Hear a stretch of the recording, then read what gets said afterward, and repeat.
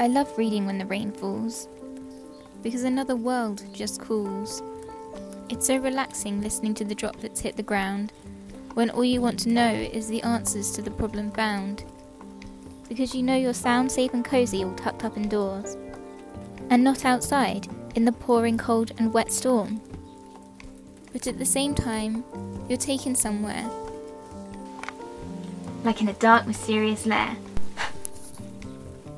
It's nice to escape our own problems. As you find out the characters, you have to read to the end to help them.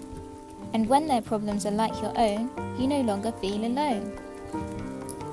However, if they are worse, you don't feel like your life is a curse, because it makes you appreciate life more. When the monsters in the fantasy roar. Nevertheless, when the characters live happily ever after, it can only bring laughter. It also brings hope so that we can cope for something the same to happen to us, if not similar. Because when good people work hard in books, they obtain what they desire.